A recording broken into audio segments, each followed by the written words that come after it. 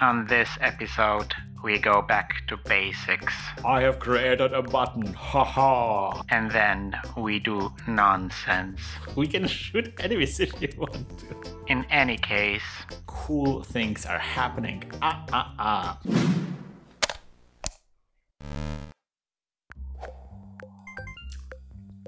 The coffee is finished. Hi everybody, I am Christian. This is Lasers Academy. This is our Advanced Shmup tutorial. This is episode 61. Today we are working on our bullet pattern system. We are creating already simple bullets. Before we get to the bullets though, there's one thing that I noticed on the last episode that I haven't talked about, but I want to talk about now. While I was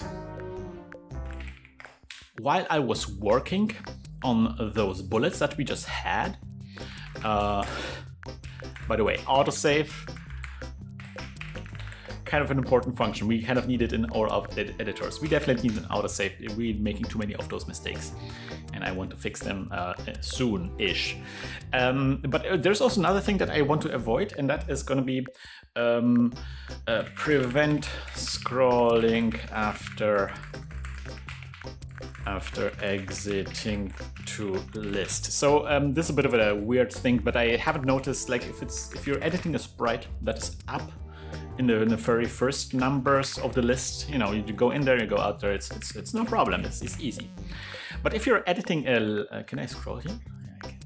If you're editing a sprite all the way at the end here, right? I'm editing here and I'm going out, you get the scroll at the end that I don't like. So I want to kind of like maybe remember the scroll value from the list view, and then when I return, I want to return that to that scroll value. That is something that I'm gonna put in the to-do list. I'm not gonna do today. We're probably gonna do like an episode where we go through all of those little tweaks and fixes. For now, I'm good because we want to work on want to establish this bullet editor. Let's go.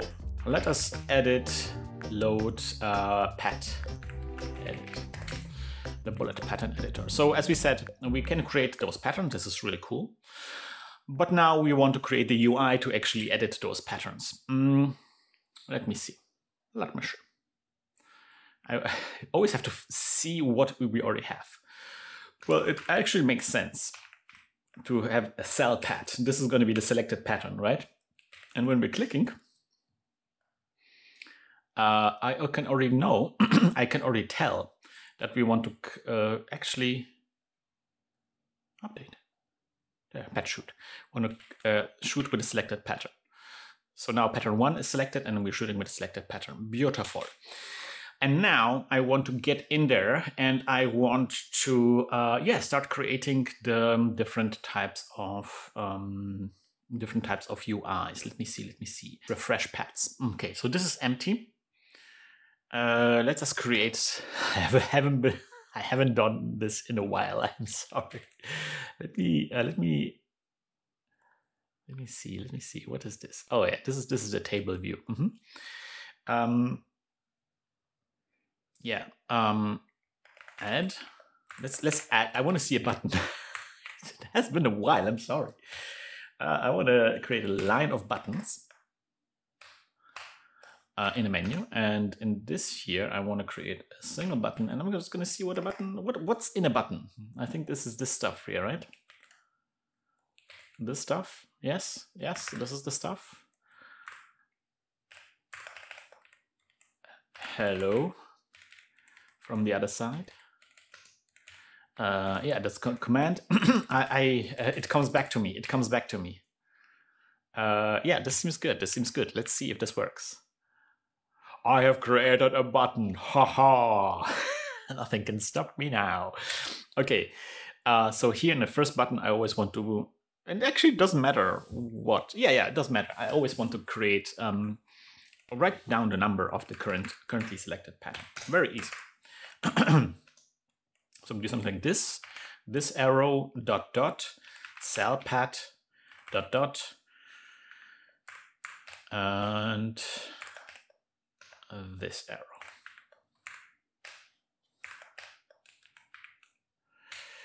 Something is wrong. Yeah, there's a dot missing. You know, it's like riding a bike. I'm right in there. Okay, so you know what? Let's do it. Okay, pat 1. Okay. And now, while we're already here, let's do a command pat here, and then we're gonna go in update function. And here we can already start doing stuff. We can go like, okay, so this is for shooting stuff, right? Do bulls and so forth. Yeah, that's okay. And then we're gonna go.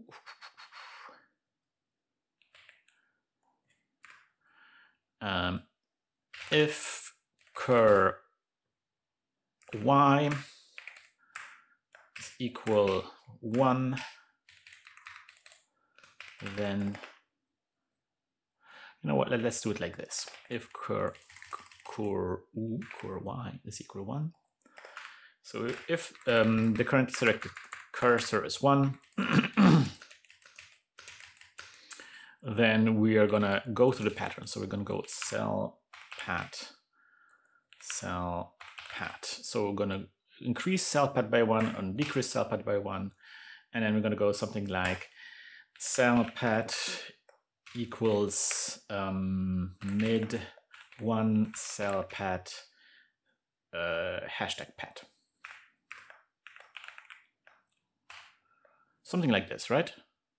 Is it pat or pats? It's pats. Okay, so just like making sure that we cannot select a pat outside of the available patterns, then this should be good. We can totally switch now between the different patterns. And now when we shoot, we're shooting the standard pattern, standard bullet, the little bullet, and the big chunky bullet. Oh. Okay, this is good. Later on, I'm going to add like an additional step there so we can create new patterns. But for now, let us continue with our beautiful UI creation. Good. Next up, I want to show a little button that shows us what type of module, pattern module it is. I don't have a good name for this. Modifier. It's difficult. It's kind of like one of those things that doesn't have a good metaphor for what we're doing here. But let's just do this. So here we're gonna do another button, and this button will be we should maybe create like a local mypat pats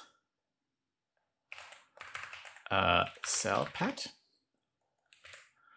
and then here the text is going to be cell pat. Just gonna dump it straight into here. Cell pat 1, boom. Just gonna the type of the pattern that we're talking about, and it's always gonna be a 4-letter word, and the command is gonna be pat.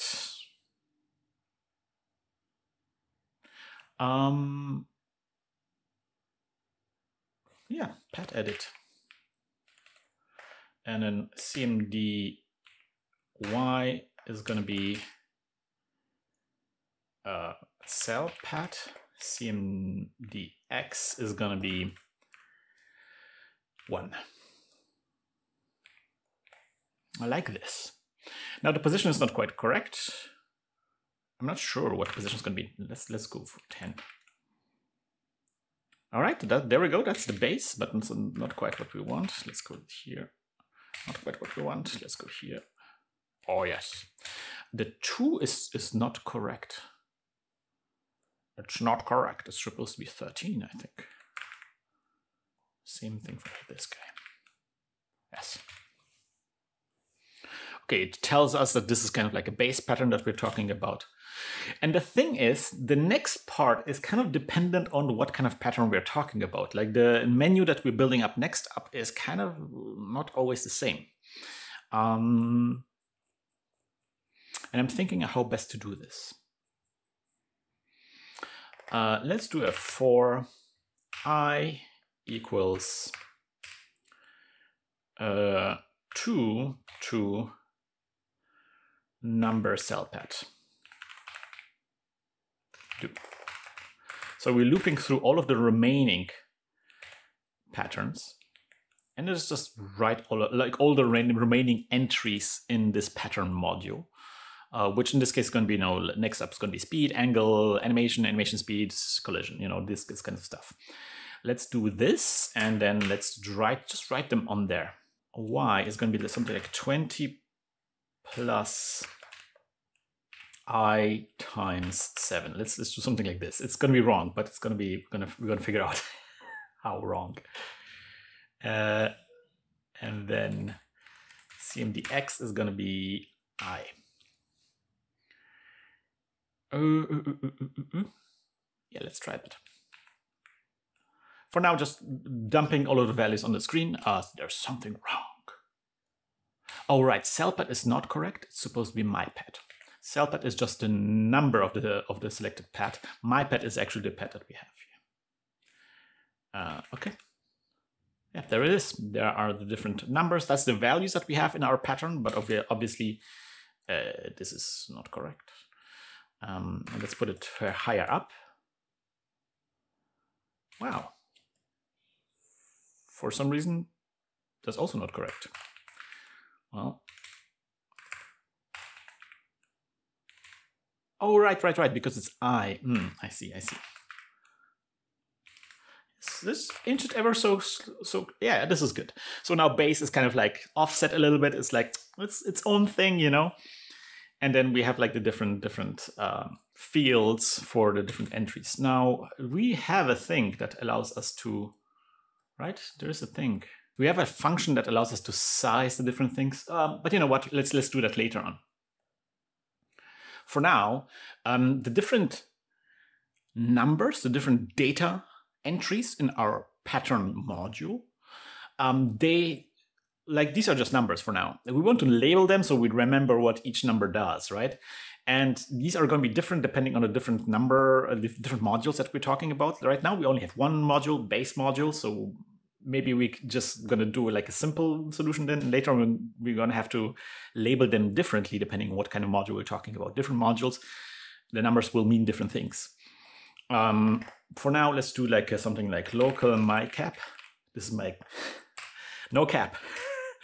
This is my list of captions for the different modules, and it's going to be for different 8 entries, data entries in the module.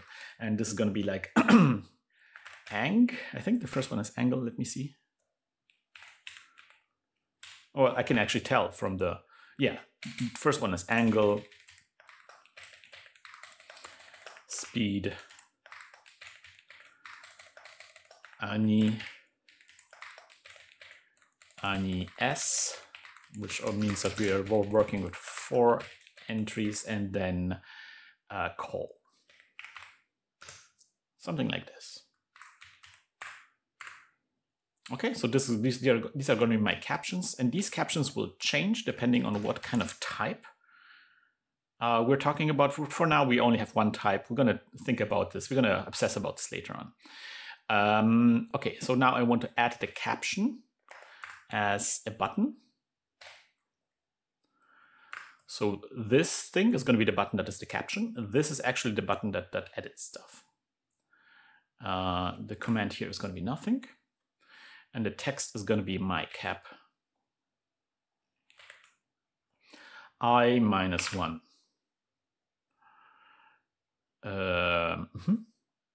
1, 2, 3, 4, like this. Doesn't really matter that much. Now the X position here is going to be a bit further in the head. Let's go 20. Yes, even more, 30. Too much. 28.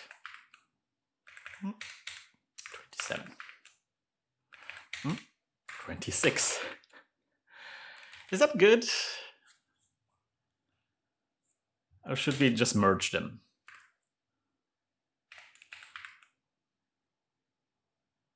Yeah, I think we can merge them. I think that's okay. Can we, is that 23 okay? 24 was better. Yes, let's merge them together. Okay, now I want to space the buttons that we're having here, because the buttons are like, for the different values, are just like too wide. They're kind of like encroaching on the space here. So let's see if we can make this. I could have sworn I had made a function for this. Let me see. Space Jam, yeah, there it is, Space Jam. It's in tools. Okay, it's not here. It's not here. It's not here in the pattern editor. Well, now we're gonna put it in there. Space Jam. All right.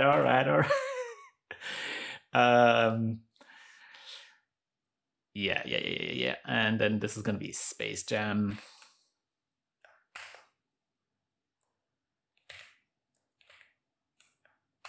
Is it like this? What does Space Jam accept as? It's just a number. Okay, so it's gonna be Space Jam hashtag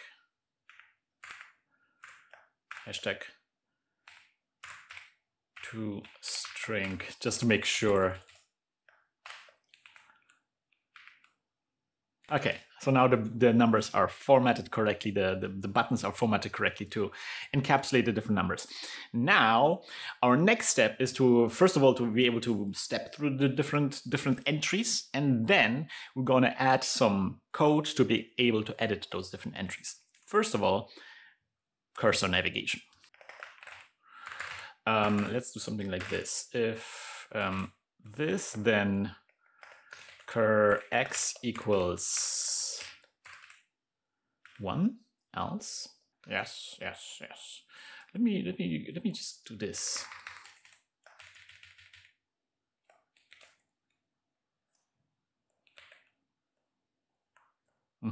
This is good. We're gonna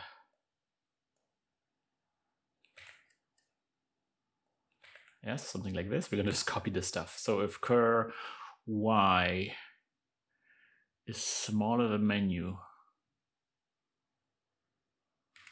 yeah, sure. Cur x equals cur x minus 2. It's a little bit, leftover craft. Okay, so this is good. Now we should be yeah, we don't have the stuff to go up and down. So let's do this. Let's go like this, and then like this. Yes.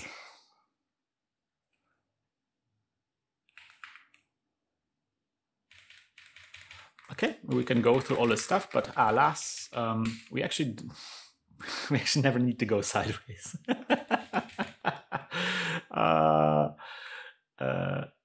Else if cur y equals 2, then else.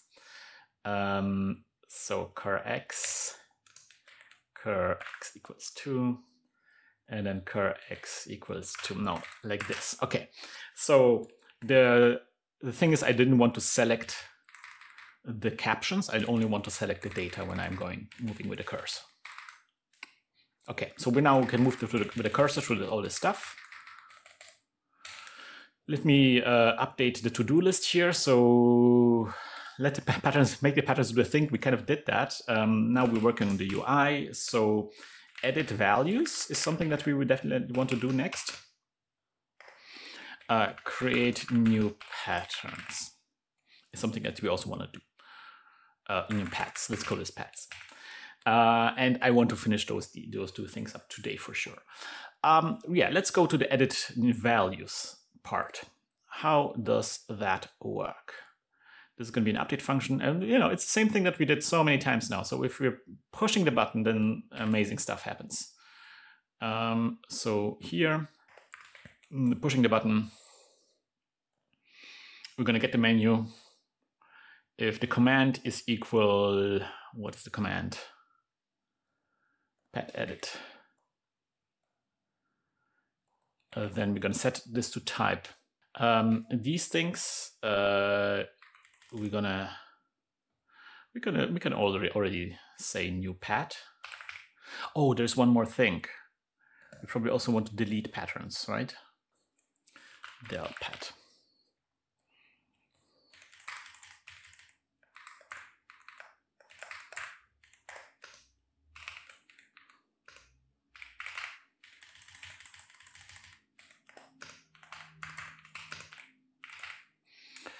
I'm already gonna create new paths.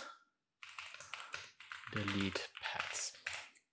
Okay, so now we need to There's one thing that I want to do here. I'm copied this directly from the brain editor. So there's like this callback variable that we haven't done, but we should do now. This idea that pressing enter is not always the same thing, because right now it's always the same thing, and I want to change that. So here in UPD type, when we press enter, we don't call all this stuff. This is going to be a thing.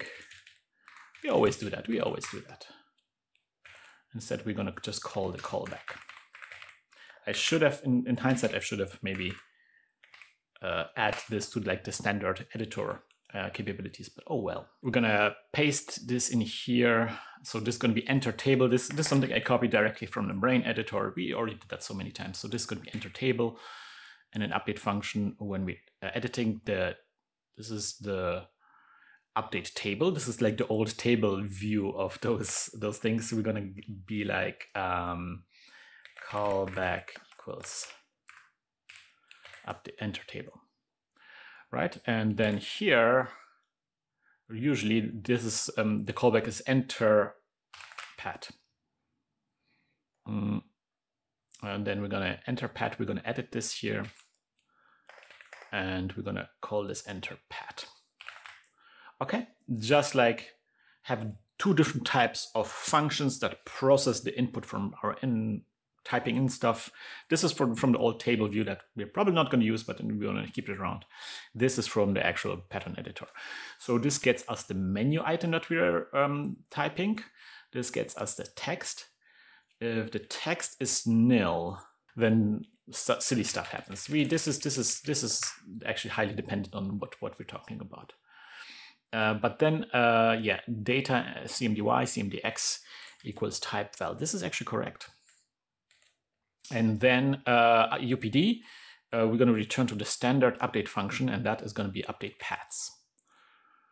Like this. And you know, this is almost correct. This is actually almost all that we need to do, honestly. There are small things that we want to do. And I'm considering how to do them. Okay, so if my menu cmdy, cmdx. So if we're editing the first entry in a pattern module, that changes the type of the pattern. And this one is a bit tricky, I have to say. Yeah, so if this is one, then tricky.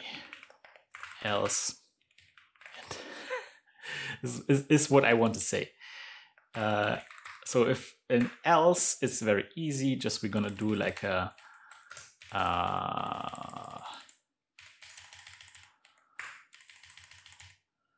to num. I'm gonna change it into a number because I think most of the data in a pattern module is gonna be numbers. So we can just type the changes into a number and everything is going to be good. If we're editing the entry, and again, that's tricky. And you know what? Right now there's only one type, and that's base. So whatever we type in, we're going to call it base. Just making my life a little bit easier, okay? Let's save this, let's run. So now I can, I pressed enter and it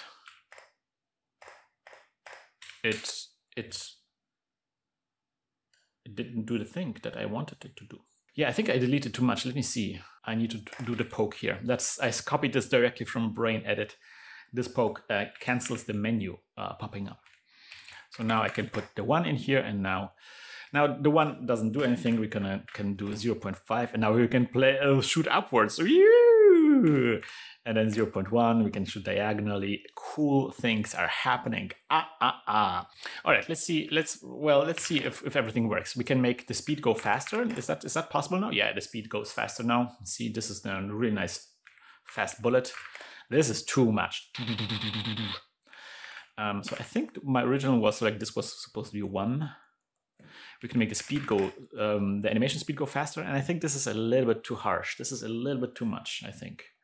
I'm not sure. I think 3 might be correct. Let's continue on with our to-do list so we can edit the values. This works really well. Oh, I want to see if I can save those values. So if I have angle 0.2, now it's going sideways, and then I export it, and then I restart. It's still 0.2. Okay, so it's exported correctly. That's what I wanted to see. And then let's see if we can make a crazy animation. We can shoot enemies if you want to. So we need to create new paths and delete old patterns. With deleting patterns, I think it's pretty clear what we want to do, and that is going to be when we're creating the UI. I want to edit at the end, maybe create like a delete button. I'm just going to add something in here. Very simple. Add a new line for the menu.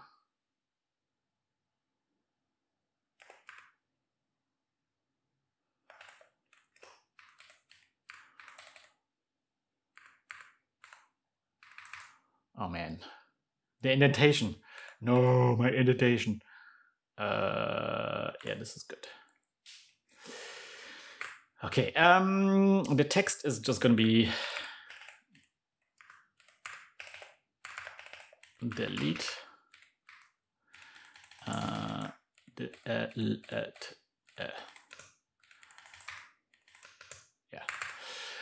command is going to be delpat. Command Y is salpat. Command X is nothing. This is correct. I is going to be my #mypad. #mypad times 7 plus 9. And no, it's not going to be efficient, but who cares? There's something not closed. There is something not closed. Ooh. Ah, yeah.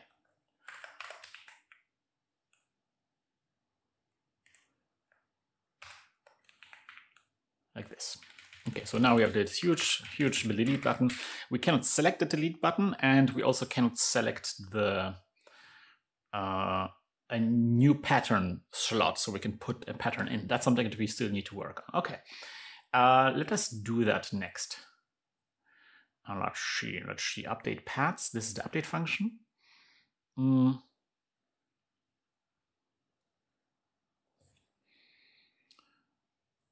Why can't we select it though? Ah, yeah. Okay. So we're gonna go if, else if cur y equals #menu, then we're gonna go cur x equals 1. It's fine.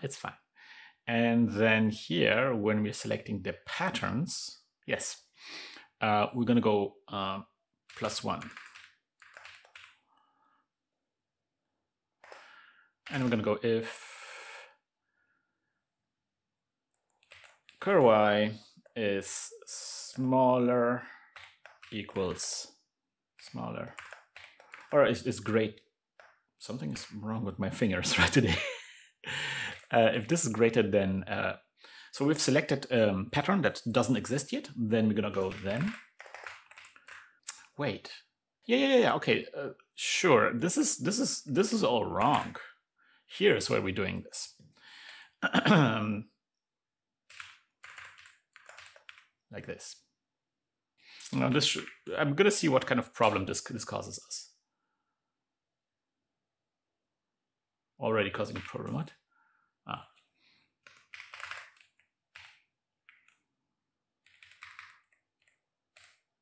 Okay. So now we've selected, we're trying to refresh the patterns on a menu that doesn't exist. So we're going to go if salpat is greater than #paths, else, and everything. Or actually, let's just add one thing here. I'm just gonna, so in case we're selecting something that is outside of the range of available patterns, kind of like the new slot for a new pattern, we're gonna create like something like new pat. Like this.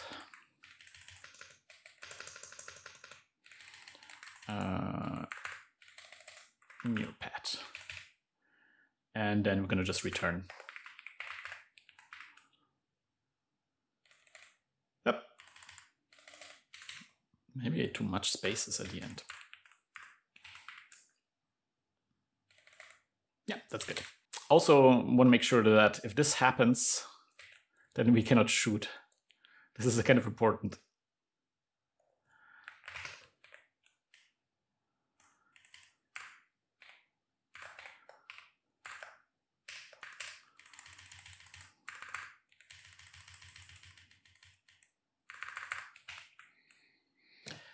So we can shoot now, we can shoot now, we can shoot now, we cannot shoot now.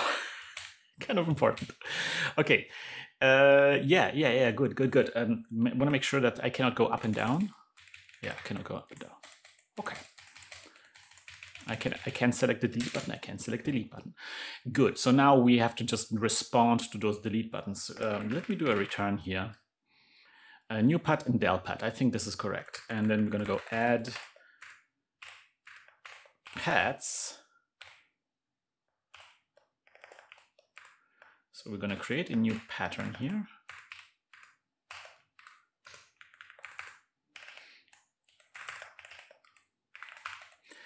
Base 0, 1, 11, 3,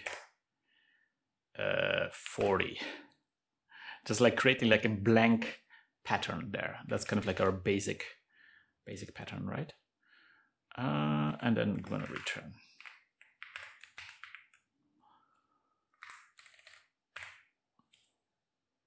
Created new pattern. Boom, baby.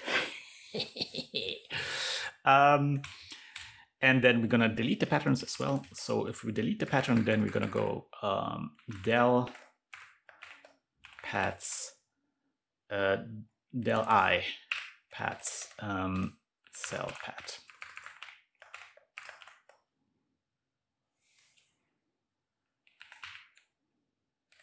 So if you don't want this, you don't have it anymore. Bam. You don't want this, you don't have it anymore. Now one has become the thing. Maybe we should do like an information here that deleted something, because sometimes we might not see it. So let's save this. I'm just gonna copy this from the brain edit, like a little information that we're gonna go pat deleted.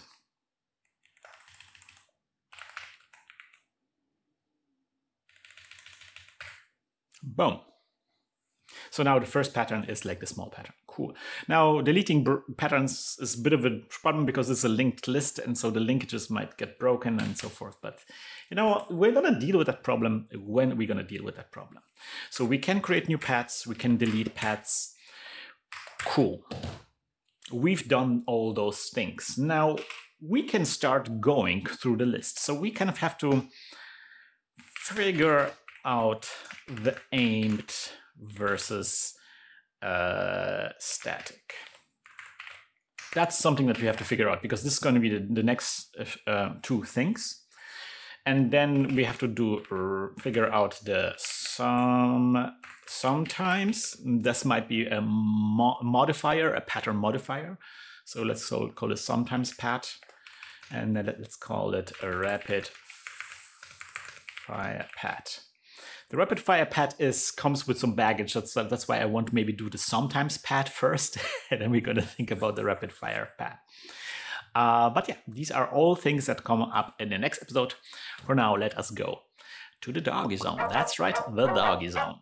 Yes, the Doggie Zone, and you know, it's going to be the same pattern as always.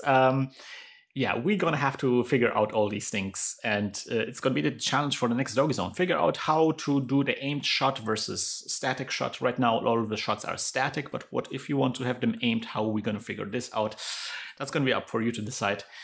We're gonna have to like put our thinking cap on and figure out how all those systems work together to create the aimed and static shots.